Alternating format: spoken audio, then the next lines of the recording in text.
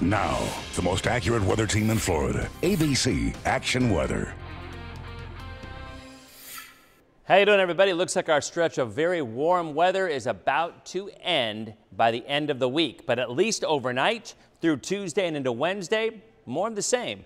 Highs around 80, some clouds, maybe some isolated showers over on the East Coast and some morning fog, but otherwise still some very pleasant weather. Now, by late Wednesday into Thursday, we'll be tracking a front coming in. I think it kind of slows down on top of us, and then the colder air behind it holds off until probably late on Friday and into Saturday. So very warm air again on Tuesday, right back in the low, maybe even a few middle 80s. Some patchy fog along the coast first thing in the morning, but long range by Saturday. All that cold air comes into the southeast. I think it sticks around on Sunday, begins to lift back north on Tuesday, Wednesday, but still temperatures slightly below normal even next week. But by then, I think we'll still be back in the 70s. Florida's most accurate 7-day forecast. Warm air Tuesday and Wednesday. Some showers and some rain on Thursday and Friday, turning windy and much colder by the weekend as that cold air rolls in.